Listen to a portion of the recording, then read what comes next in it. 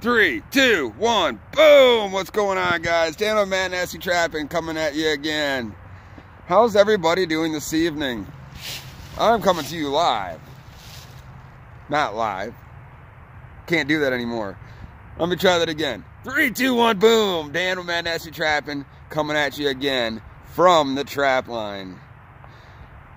I got a minimal line out here, guys. I've got, I don't know, 18 traps out right now. It was hot for a little while, and then it kind of tapered off and slowed down. But lately, it's been skunks. Skunks and more skunks, guys. Oh, my gosh. I've gotten 2 skunks in the last 2 days, and there ain't been anything else in the traps. Just the 2 skunks. And I'm not disappointed with it. I love the skunks. The skunks are a very cool critter, man. I mean, no doubt. I got a lot of respect for them, and hey, they got their place out here in the woods too. But back at the vehicle, we got our Michigan skunk. He's kind of cute. He's kind of cool. I like him. He's got some nice coloration, nice stripes on him. He's a good skunk. And they've been coming in, they've been hitting on my Duke DP foothold traps, the dog-proof coon traps. They've been getting hit on those and on some Friskies cat food. So, yeah, they still go after coon sets. It happens. From what I'm told, the furs ain't worth that much, but the skunk essence is. And I can tell you that this little stinky critter right here, this little guy right here, this critter, he's got a musk about him. He didn't spray. He didn't spray. It took 1 pellet, 22 caliber. The property I'm hunting on and trapping on does not allow firearm use, and the size of the property, it's not legal. So what is legal is air rifle. 22 caliber is what I recommend for all of you guys that are using air rifles out here. 177s, they're just a mess. But here's proof positive. No bloodbath, no blood supremo mess. I mean, that's crisp white fur right there.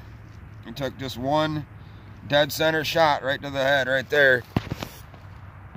And 5-second or less dirt nap, done. No spray.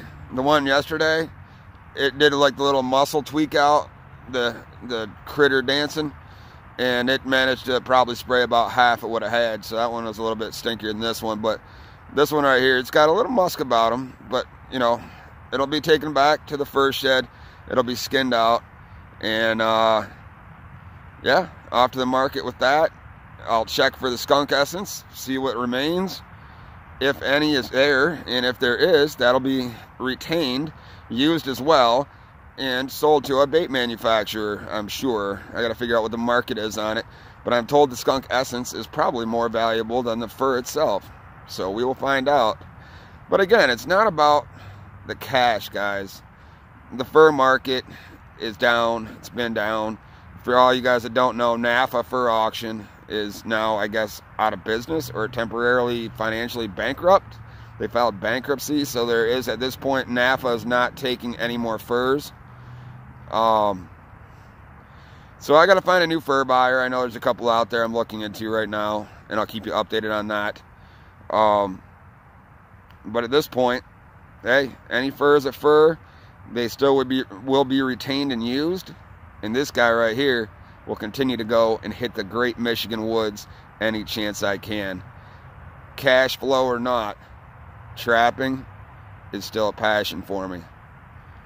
This has been a video short with Mad Nasty Trapping. Hit that subscribe and that notification bell. Hit that like button and share this broadcast. Have a good evening, guys, and you will see me again sooner than you think.